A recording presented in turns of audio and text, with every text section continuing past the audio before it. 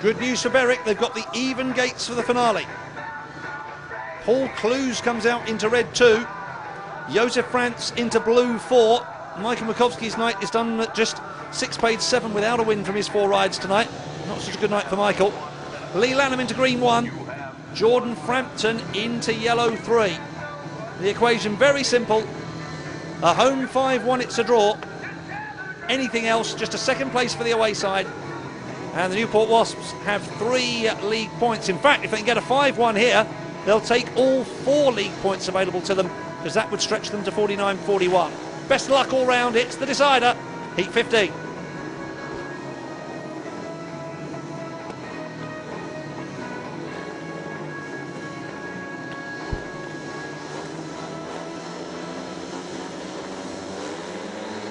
Off they go for Heat 15. Josef France very keen to get across from the outside. He's made the gate, but Paul Clews hasn't. Lee Lanham has got second. Jordan Frampton has got third. Newport have a 3-3. Clews tries to break it up straight away. Josef France out in front. Paul Clews battling hard with Frampton, and Frampton might even have grazed the board there off the home turn at the end of lap 1. Clews is up into third. So Josef France leads. Lanham second is enough to win the meeting for Newport. Clews has got to get past him as well to salvage the home draw.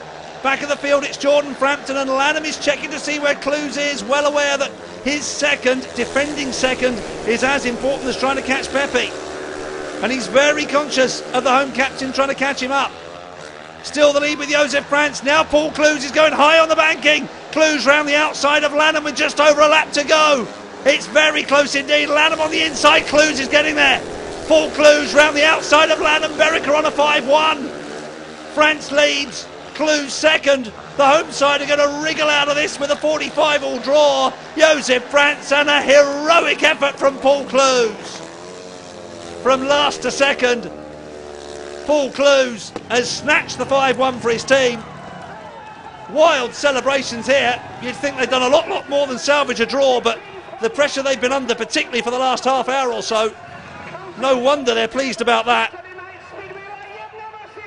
And Berwick draw 45 all in a meeting in which it took them 12 heats to get 2 riders on their side to a checkered flag, and a meeting in which they've managed to get a 5-1 in the last against 2 riders who'd each won 3 times beforehand. Titanic effort there. No surprise that Paul Clews is doing more of the celebrating than Josef France. Pepe did the easy bit, got out in front. Clews had to do the overtaking.